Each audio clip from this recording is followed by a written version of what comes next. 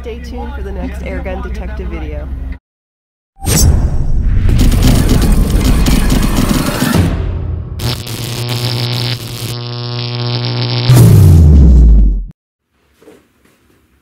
Welcome to another episode of Airgun Detectives. Today we take the mystery out of the Umarex Legends Cowboy Rifle. This is really a fun rifle to shoot. It holds 10 shells. It shoots the same type of shells as you're probably familiar with is the Legends, the Colt series side loading. Same shells, exact same, interchangeable.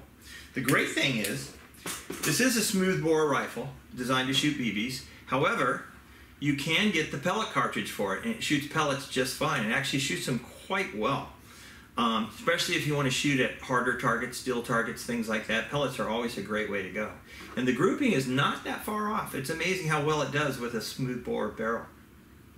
This Umarex claims this gets around 600 feet per second, and we'll show you that on our Crony test, what we actually get, real life feet per second. As we were saying, this rifle takes both, it will shoot both the BB cartridges and the pellet cartridges. The reason you can tell the difference between the cartridges, obviously, the BB ones are a gold or brass colored, where the other ones are more of a chrome silver color, with the ones that actually shoot pellets. Let me show you real quick how to load these. Very simple. If you just take BBs and you throw them like into a spare pellet lid, so they're just laying flat, rolling around in there, you just basically take your shell, which has a little grommet on the back, and just rough it right over the top, and BB will settle just right down in the inside of it, just like that. So you can actually load quite a few of these pretty fast, as you can see. Just like that. You just put them in the tray and boom, you don't have to fool with it. Pellets, on the other hand, I'm sure everybody knows how to load pellets, but we'll just load one real quick here. Just the skirt towards the back, and it's as simple as sliding those in, and boom, flush. That's it. That's all there is to it. As far as loading this rifle goes, there's nothing to that.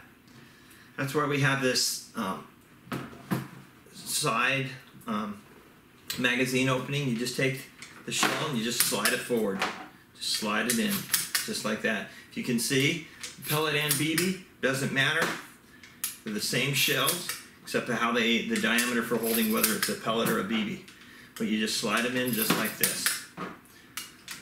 And this will hold 10 shells and then actually one in the chamber. That's all there is to it. And to load it, we just cock the action. As you can see here, the shell comes in, and then you close the action, shell goes in.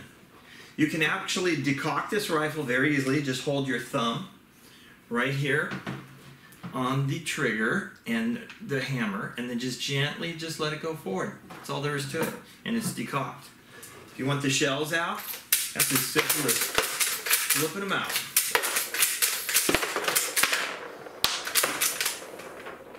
Anyway, this is a great rifle. I'm excited to take you out and show you what type of real-time velocity we get. We'll do an accuracy test and we'll go from there. Hang tight. Okay, now we got the Umarex Cowboy Rifle out here for a chronograph test.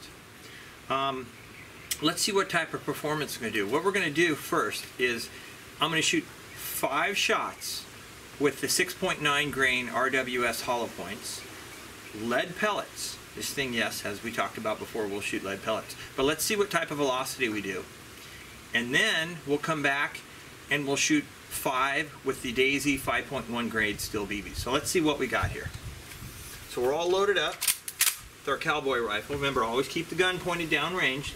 Don't aim at anything you don't intend to shoot. Alright, let's see what we got for number 1. 648, and that's what's a pellet. I love the way this thing ejects the shells. Alright, let's go for number 2. 637.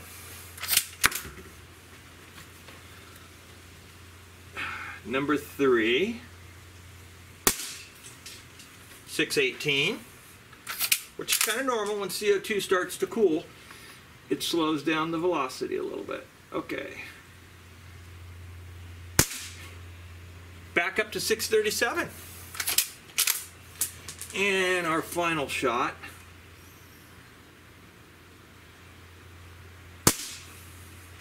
639. Not bad. So what we're going to do is we'll come back and let's try the BBs and see where we're at there. Okay, now let's give the 5.1 grain BBs a try.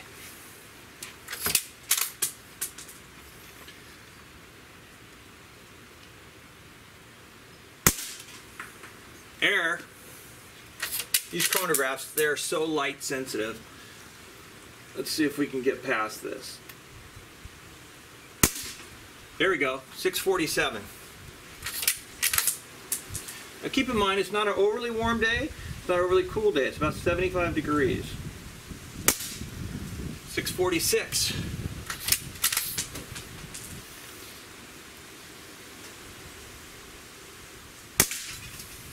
Got an error on that one, but we can average it out. We're seeing enough here.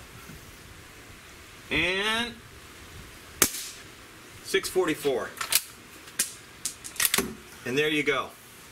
So you can see a little bit more performance with the BBs over the pellets as far as speed goes. But let's test the accuracy, the pellets versus the BBs. And as we know, this is a smooth bore barrel. It's not a rifled barrel. So let's see what actually does better, the pellets or the BBs. So we'll be back. Okay, here we are with the Umarex Cowboy Rifle. And I thought, just for fun, let's shoot 5 shots with lead pellets. I know it's a smooth bore, we want to see how accurate they are. And then we're going to shoot another 5 shots with the 5.1 grain Daisy BBs. So let's see what happens. Alright. Get this thing lined up the best we can.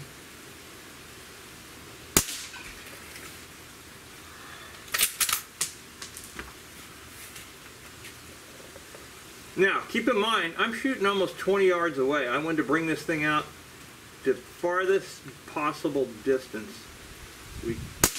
we could, just to see how we're doing here.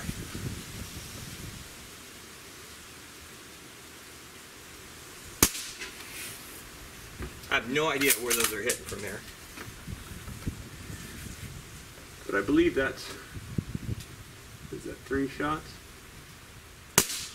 4 shots, and obviously we're shooting with open sights, so there can be a lot of operator error here. And remember, we're looking for groupings.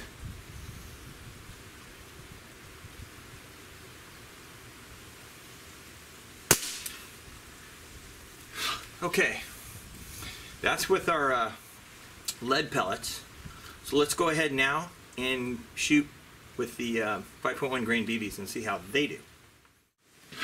Alright, let's give the 5.1 grain BBs a try. This is kind of a windy day, I'll be honest with you.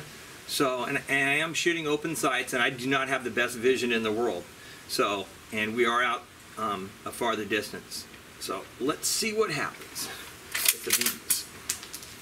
Alright.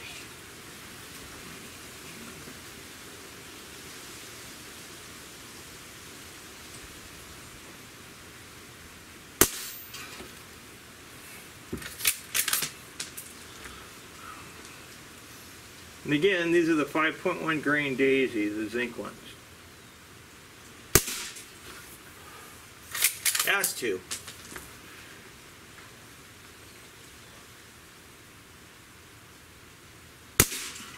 That's 3.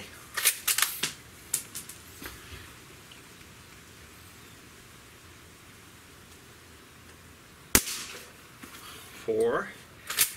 And this will be number 5. You gotta love the way it ejects these shells though. The realism is just fantastic. There you go. Well, let's see what we get here.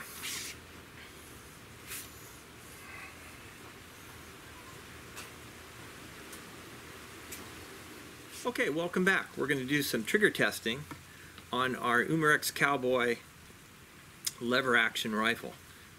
Very good trigger on it, I can tell you. It's very smooth. For the price point of this gun, you can't beat it.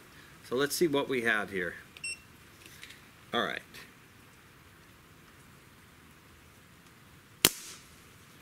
2 pounds, 14 ounces. That's not bad at all. Not bad at all. As I said, so it's an under a 3-pound trigger, so you have to appreciate that. Overall, what a great gun. Let's move on to we got our cowboy rifle here. Oh, by the way, these goofy glasses, they're actually videotaping glasses. So if you're wondering why I'm wearing these, it's just to try to give you guys a different perspective of shooting from a different angle. So we'll see how that works out. But anyway, so what I got loaded in here, I have 4 BBs shells and I've got 6 pellet shells. The pellet shells are really good for shooting if you want to shoot at like steel targets, something where a BB is not going to ricochet. And I found out, just fooling around, that this actually shoots really well with your basic RWS hobbies, the 7 grains, the wad cutters. So that's just something to keep in mind. But with no further ado, let's do a little plinking here and see what we got. All right. Now the first 4 shots are BBs. I actually went through that can.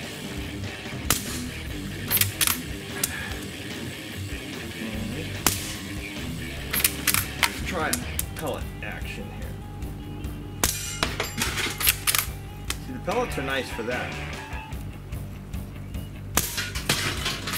Has no problem shooting the heavy eggs. Those are designed for 22 long rifles. Yeah, so the pellets actually will work really nice in this as well. So it wouldn't hurt to pick up some pellet shells as well. But yeah, anyway, the accuracy is great for this, especially for something with open sights. But anyway, that's just a little bit of plinking for you. So let's go ahead and wrap this thing up with my conclusion. And now our conclusion on the Umarex Legends Cowboy Rifle. As you can see, it is a beautiful piece. It really is. The price point on this, I think it's right around $200. It's extremely realistic with how you load the shells. I'm a little bit partial to the underlevel action, the 30-30 style rifles. The very first centerfire rifle that I ever fired was a 30-30. I think I was about 12 years old, and I was out in the desert with my grandfather, and he just purchased this brand new Winchester 30-30, brand new, never been shot. So he loaded it up, and he thought it was funny because my whole experience of ever shooting any type of firearm was maybe a .22 rifle, and then mostly air guns. So as far as noise goes, I didn't know any different. Does he offer me air protection? No. Why should he? Because he thinks it's funny to hear a real loud noise for the first time for a 12-year-old. So anyway, he sets up a can about 20, 25 yards away and hands me this rifle. And I load one into the chamber, 30-30, put it up, aim very, very carefully, pull the trigger, and bam! What an explosion. It was so loud that I actually dropped the rifle right into the sand. And my grandfather laughed so hard it was unbelievable. Of course, he wasn't laughing so hard when it took him 2 hours to clean the rifle with all the sand in it. However, yes, I did hit the can, dead center at 12 years old. But anyway, so this reminds me a lot of that rifle. I still have that rifle to this day. When my grandfather passed away, I got that rifle, so it means a lot to me. And so, like I said, I have a sweet spot in my heart for the underlevel rifles. So this, as far as a CO2 gun, it's a lot of fun. 2 CO2s go into the butt, as you know. A little trick that I had, my CO2s weren't piercing both ends. One CO2 would pierce and not the other. Just drop a dime in between your 2 CO2s when you load them into the butt of this rifle, and it will take care of that problem. I don't know if I did cover the loading on these things, but it's very, very simple. It just, you open this piece up at the bottom, this comes out, you just unscrew this piece right here, pops out. It's just like it's identical to the Ruger, the video that I did on the Ruger. But anyway, and then basically it just goes back in here. But if you have problems, again, if you have any types of problems with the CO2 is piercing, throw a dime in between the two of them. It's a simple solution. And also, if you don't feel like shooting the entire, I think this thing, roughly you're going to get about 70 good shots out of this rifle without a doubt. You'll get about 70 good shots. So if you want to do half of that, throw an empty CO2 in there along with a full CO2, and you'll still get the same performance. You'll just only get half the shots. This does have a simple adjustment as far as elevation goes. There's really no windage elevation on this, but the gun shoots right on, as you can see. It's actually a lot of fun. And what other air gun do you have that ejects shells? I mean, that's extremely unique. And this does shoot both pellets and BBs. And as I was showing you when I was plinking, the basic Diablos, I think I might have misspoke when I talked earlier. I talked about hobbies, but hobbies actually shoot well in this too. But the basic Diablos, 7 grain, they're I think the most inexpensive pellets. They shoot really well out of this gun, especially if you want to shoot at metal targets, like as I was demonstrating. You don't ever want to do that with BBs because of the ricochets, or unless you happen to use the no ricochet lead BBs. But at that point, just get the pellets. They're easy to come by, and you can use them in other guns. So I would give this a solid 4 stars, without a doubt. A solid 4 stars. Even the stock, it's plastic, but it actually looks like wood grain. So without a doubt, this gun gets 4 stars. And I would say you should add it to your collection. What's also nice, and I'm going to re-emphasize, is the shells in this gun also fit the revolvers, the Colt style revolvers. So they're interchangeable. Whether they be BB ones or pellet ones, they're all interchangeable. So that's another bonus. So there you have it. With that, I hope you join us for another episode of Airgun Detectives, where we take the mystery out of the airgun. Thank you.